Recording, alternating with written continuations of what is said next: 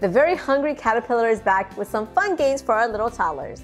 We've got Let's Feed and Spin and Seek from Briar Patch. If you're a fan, make sure to hit that subscribe button for more of our daily toy reviews. Let's Feed the Very Hungry Caterpillar is a fun and simple board game. Each set comes with 4 caterpillar pieces, 20 butterfly pieces, 58 movement cards, game board, and instructions. The younger player goes first.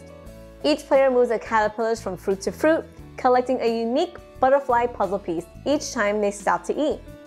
They need to pick the exact fruit that's on the butterfly piece that they've landed on. Players can move in any direction on the board, including across the middle. If a player chooses to cross the middle of the game board, the butterfly in the middle counts as 1 space. The first player to collect all 5 puzzle pieces and build a beautiful butterfly wins the game. Children can practice their decision-making skills by moving any direction on the board. They mix and match the butterfly pieces too. That inspires creativity. Next, we have the Very Hungry Caterpillar Spin and Seek ABC game. In this game, spin the spinner and seek out the letter cards that match their space.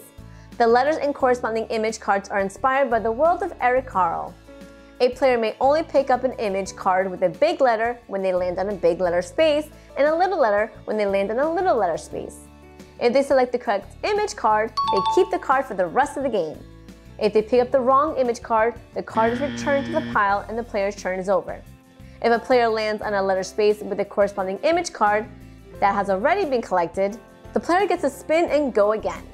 The game ends when the last player reaches finish.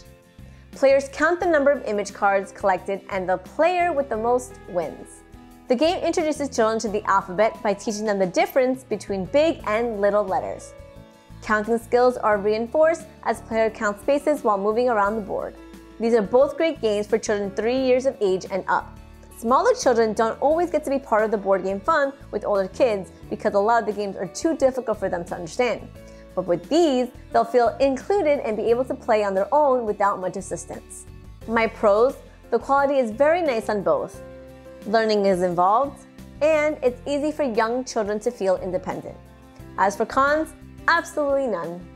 I give both Let's Feed the Very Hungry Caterpillar and the Spin and Seek 4 out of 5 stars. For more reviews on the latest toys out there, make sure to subscribe to our YouTube channel for more.